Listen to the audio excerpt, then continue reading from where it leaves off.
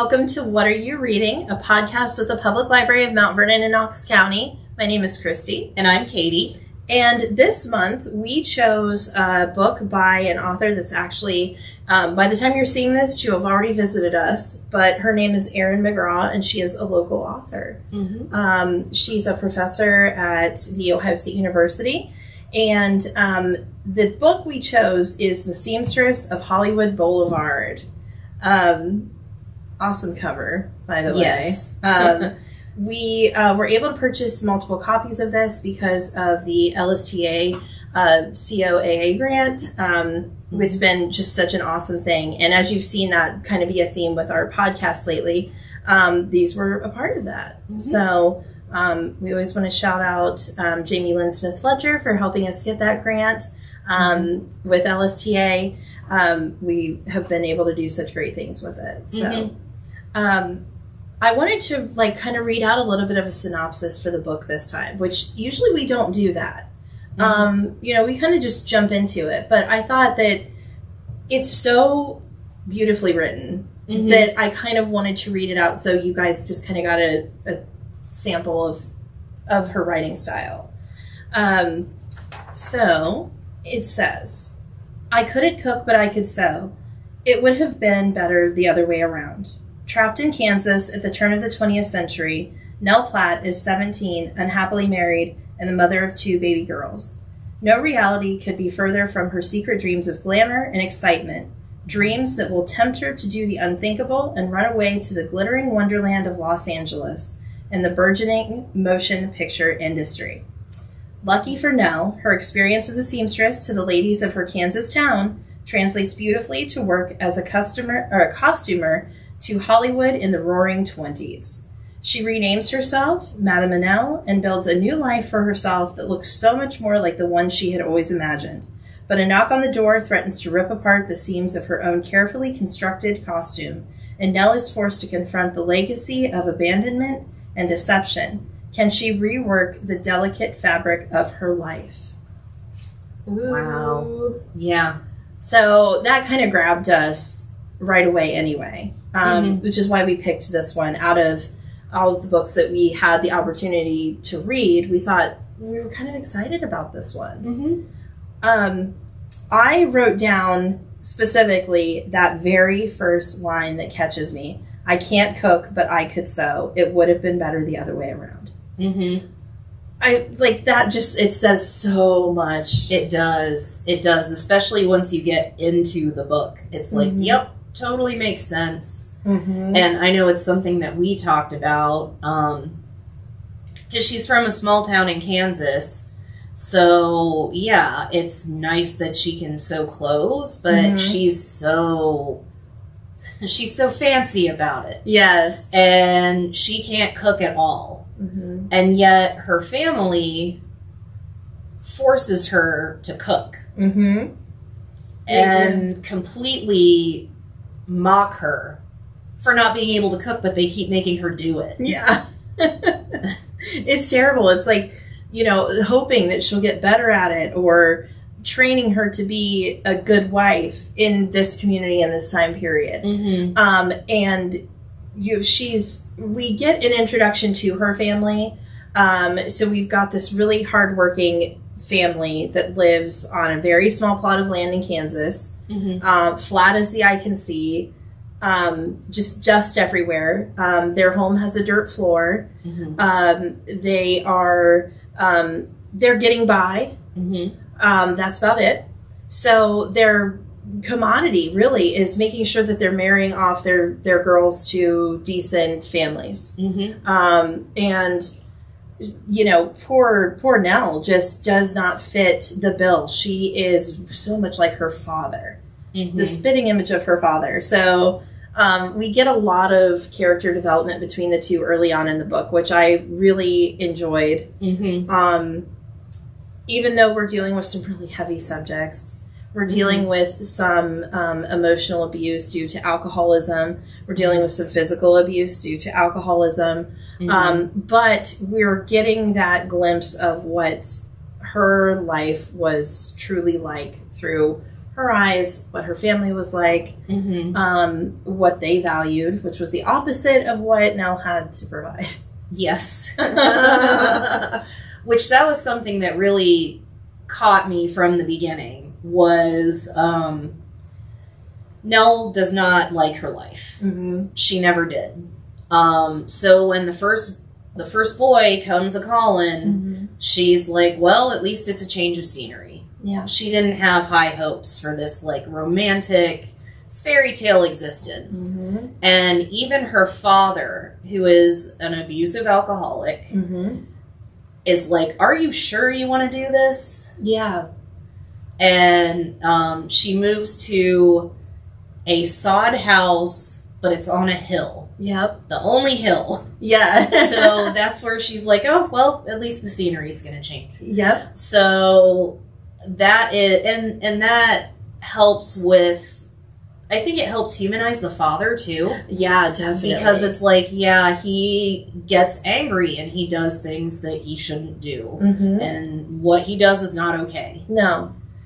But there is, it's not out of hate that he's doing the things that he's doing. He is, I think he feels just like Nell. And he's trying to, there's a really touching conversation that he has with her that he's trying to get through to her. Like you said, that this, you don't have to do this.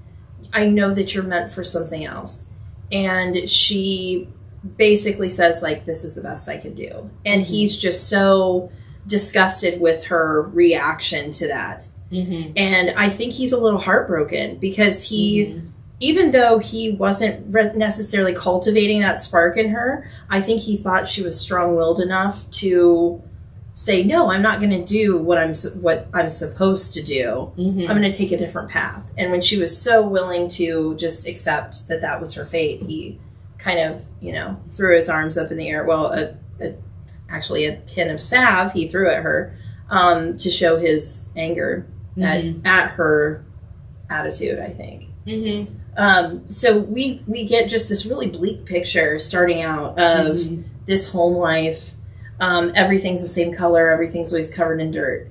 And that changes quite a bit, not too terribly far into the book. You know, after her marriage, which is, again, you know, starts out great, exciting, like you said, change of scenery, new family to take care of, that quickly spirals into yet another abusive relationship.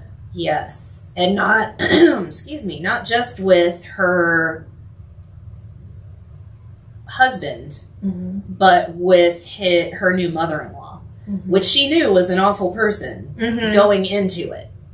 But I think she outdid herself. Yeah. So just imagine being in a sod house that has a window.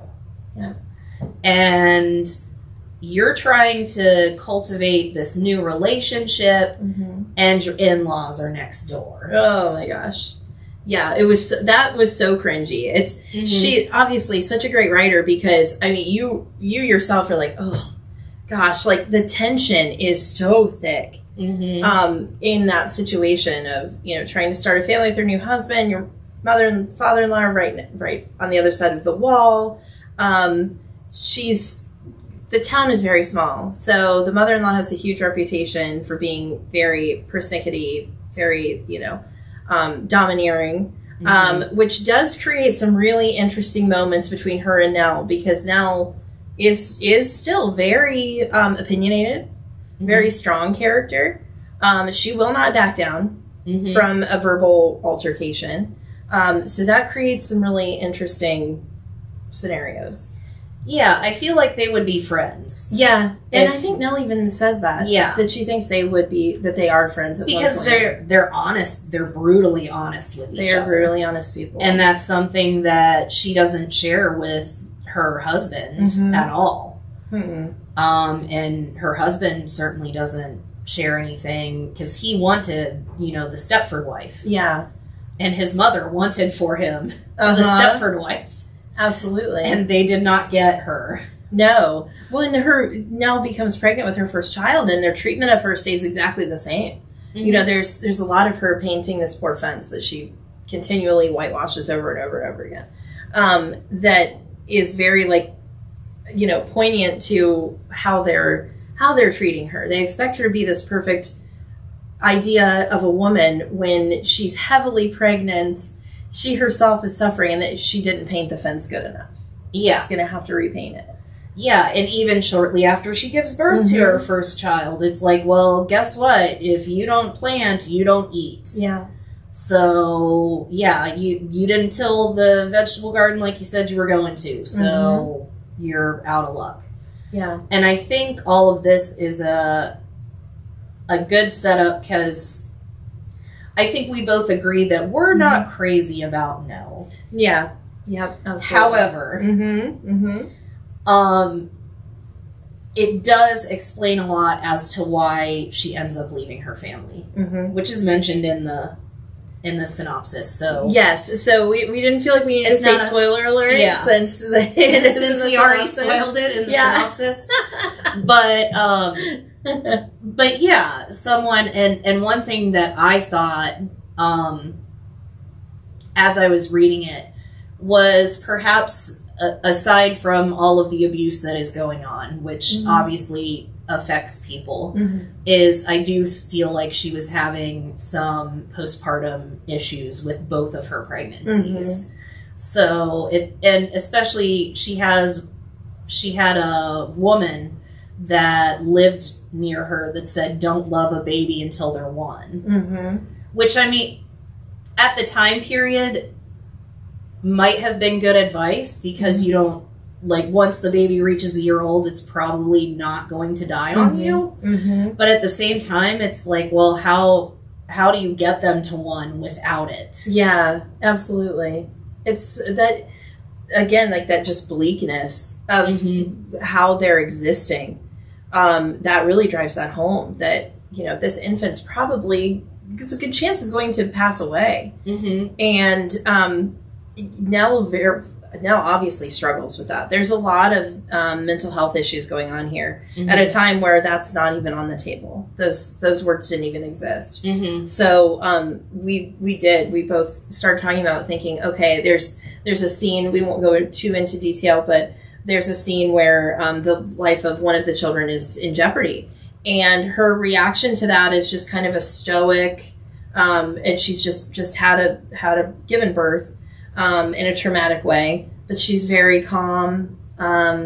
You know, oh, don't worry, they'll save her. Yeah, she's fine. she has complete faith in her husband, her father-in-law, and her mother-in-law, and it's just kind of like, well, I'll just sit here and hope it turns out okay. Yeah, just hope for the best and see what happens. It, very much that kind of a symptom of postpartum that we've become more accustomed to in our current time. Yeah. And like we said, the emotional and the emotional abuse never stops. The physical abuse kind of comes and goes, but from the second she gives birth, it's just like everybody gravitates towards the child, and she's on her own. So it's a lot, and she's 17. Yeah, she's a child herself, raising children, dealing with an entire life of abuse. So she keeps thinking back to a time when a preacher had come into town and had stopped to have dinner at her house with her family, and he had been telling the family about his time in California and how beautiful it was, and she couldn't even imagine. He has her kind of picture it with a sky on a tin, you know, a print, but she can't even imagine some place that has this beautiful sky and these like lush oranges and you know, all of this foliage and things. So she keeps kind of coming back to that idea, and we see her taking off and making that choice to leave her family and chase her dreams, becoming a seamstress in Hollywood, which brings with it a whole nother set of problems. Yeah, because success doesn't happen overnight. No. And she sort of, her choice in men doesn't really change a whole lot. Yeah. Until a lot later on in the book. And I haven't finished it yet, but who knows? He appears to be very different, but now that things are coming to a head, could be the same. But yeah, there were a lot of times when I was reading this book that I was like, oh, no. Yeah, why are you making these decisions? This is definitely one of those where you're like in the backseat. You're like, stop, don't do that, no. It's like, why? And it's one of those things, because she's a character that's like, why do you make it so hard for us to like you? Yeah, absolutely. You want to like her so much. And it is very hard because in our culture, having a mother leave her children is so beyond the pale. Yeah. And I think that's why McGraw goes so into detail in the beginning, to be like, it was really her or absolutely. the children. Yeah. And I think she really saved her own life. Because if she had stayed in that situation, I'm not sure what choices she would have made, how far she would have gone with her unhappiness. I think that in what she was facing, she had made the best decision that she could for herself. Yes, at taking into account abuse, being a child herself. She had just gone through a really traumatic birth experience. So, like, best case scenario, if she had stayed, she probably would have died in childbirth at some point. Yeah, absolutely. So, yeah, we won't say too much, but we did want to kind of set it up a little bit and let you guys know that it's so beautifully written. The pages kind of, at first I was trying to get into it, but then they just kind of flew by. And I really got invested in the story. So we hope that you pick it up and, give it a chance, because it can be hard at times, but I think the reward is worth it. Yes, I think once she gets to California, the whole beginning is just so bleak. It is. That, like, even towards the end of that section, I was like, oh my gosh, we need to move on. Yeah. But once she gets to California, the scenery is different. Yeah. And that triggers a whole lot of new things rather than just more of the bleakness. Yeah, you still have those, like we said, those decisions that we might not necessarily have been making.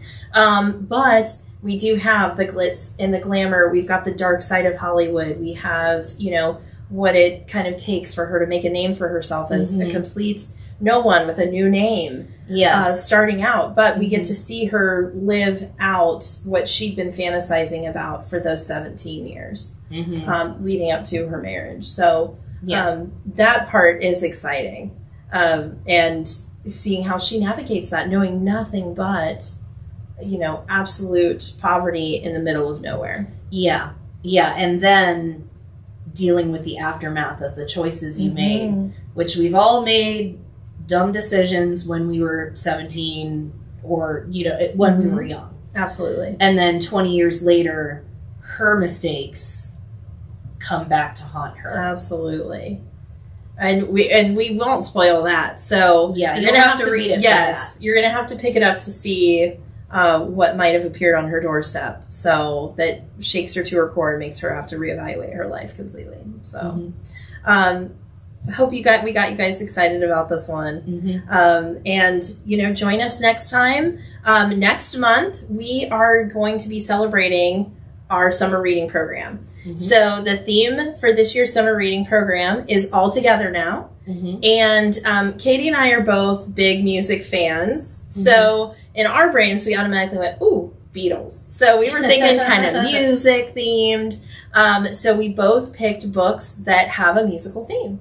So both of our books are about bands. We're super excited for it. So we'll have tons of information for you guys in that video as well. So join us next time. Thanks so much for watching and listening to us. And till next time. Bye.